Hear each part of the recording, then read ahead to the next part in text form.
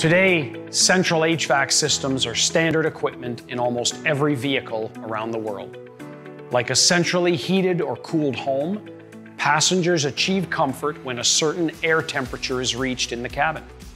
In the automotive industry, the performance of these central HVAC systems is simply measured by the time it takes to reach a comfortable air temperature in the cabin. Unfortunately, measuring only the air temperature in the vehicle does not capture the performance benefit of heated and cooled seats, neck warmers, heated interiors, and heated steering wheels, which all have a significant impact on occupant comfort. ClimateSense is Gentherm's innovative microclimate thermal solution for the emerging electric vehicle market. ClimateSense enables localized heating and cooling products to be automatically controlled in cooperation with central HVAC. This provides efficient, effective, and personalized comfort. We want to show you our innovative system and methodology that we have developed at Gentherm to objectively measure the performance of microclimate heating and cooling systems in combination with central HVAC.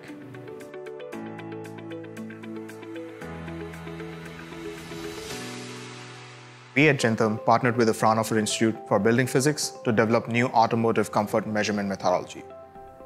The aim was to predict thermal state of an occupant in the highly non-uniform environment of a vehicle cabin.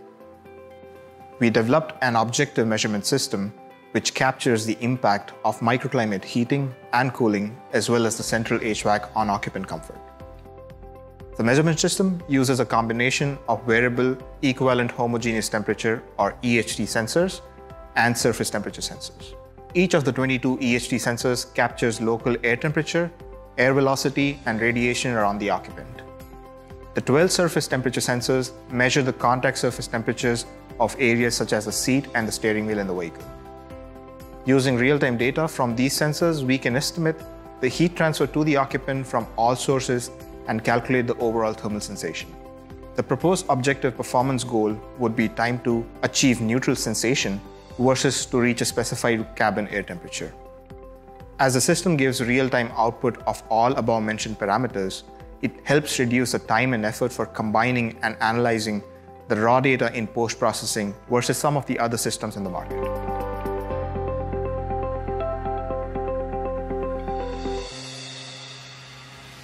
Our wearable EHT and contact temperature sensors use a wireless interface to connect to industry-standard CAN tools. Each wireless sensor is calibrated and configured for a specific body segment. They are snapped into place and powered on accordingly. Standard configuration screens can be made with the data that we are interested in collecting for each body segment prior to the test beginning. We know from Nielsen's work on occupant comfort that each segment of the body will have slightly different ranges of temperatures that will feel comfortable. Our system and data acquisition software allows us to measure overall EHT and estimate thermal sensation, and also local EHT and local sensation values. This way, we can isolate and evaluate the impact of specific products. For example, the rapid increase of air temperature when using our neck warmer, or evaluating the impact of interior heating by looking at the local EHT of the thighs or arms of the passenger. When calibrating and tuning an HVAC and microclimate system, it is important to achieve comfort for all areas of the body. The system enables us to objectively measure and make sure that we achieved the best comfort setting. Now, we are able to objectively measure the performance of localized heating and cooling with central HVAC in real time. Our goal is to continue to bring our OEM customers best-in-class thermal products and service. As your partner, we also bring our thermal physiology expertise and systems-level solutions, such as our innovative comfort measurement system we've shown you today. At Gentherm, with our ClimateSense microclimate solution, we are taking technology to the next degree.